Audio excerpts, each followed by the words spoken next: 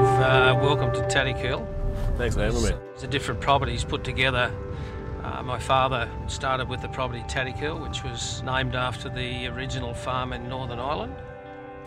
And since then we've managed to put together a lot of smaller farms back to make a bigger farm as a family operation.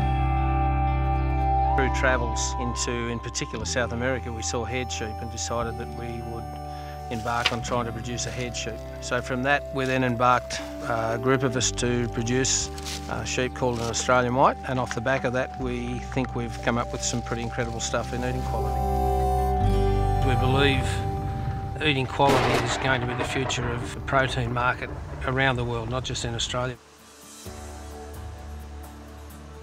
In the industry today, we know that everybody's concerned with costs. A lot of people don't want to be shearing sheep or treating flies, so with a head sheep you don't have the cost of the chemicals either. Yeah. So it's a much better way of just producing meat, is to be basically like little cattle.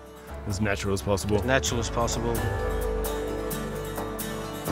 These are the traits that we're breeding for, is this hair. So they're all hair at birth. Black feet, so strong feet in wet conditions. Dark pigment, so you see the dark pigment here, and on the nose and eyes, so that's less skin cancers. The hair's actually a heterotypic fibre, so that means that it's hollow. So does that keep it cooler in the summer? It does.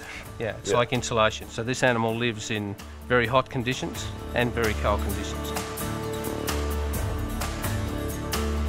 I found when we cooked it last night that all of those fine layers of fat, when they cook out, it gives it such a fine, delicate texture. It's incredible. So you can still see the IMF, or the intramuscular fat, in there, and that's what gives it the taste, the texture, the juiciness, and also the flavour. That's incredible. You just don't see that in lamb.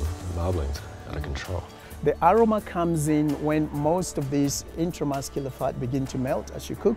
Yeah. And so the proteins that are trapped in and the fatty acids begin to melt, and that's what really catches the aroma comes out of there. It's incredible how noticeable the melting point of the fat is. Just, it melts and it softens so differently. We can't wait to tuck into this lamb. It looks magnificent.